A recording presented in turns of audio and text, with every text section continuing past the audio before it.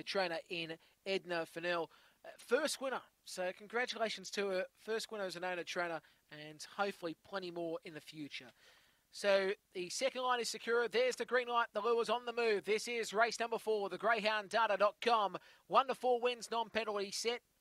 Racing. Danny Creek began well. Narsil trying to show toe. Blackpool Pyro. And now Smoky River comes up on the outside with Narsil leading the way. From second spot, Smoky River. Then came Danny Creek from Blackpool Pyro and back in the tail to field. He's not all over. It's Narsil leads away by about 3/4. Smoky River now goes wide of the course. From Blackpool Pyro as they head for home. It's Narsil the leader. But here comes Smoky River. Smoky River. Smoky River defeats here Narsil. Third goes to Blackpool Pyro. Then came Danny Creek and not all over, back in the tail to field.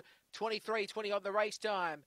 The 8 pink Smoky River wins the prize. Smoky River first, trained by Tracy Price. She gets a double today, and it's owned by Robin Young. It's a black dog from Dinah 11 out of Pintail. Second spot going to Narsil. Kevin Gavin, the trainer, and owned by Raylene Gavin.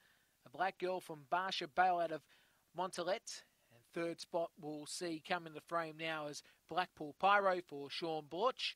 The trainer and owner. It's a black dog from Overlimit out of power to load, I should say. 8, 5, 2 and 1. 8, 5, 2 and 1. The numbers here after the running of race number 4. 23:23 to race time, as I said.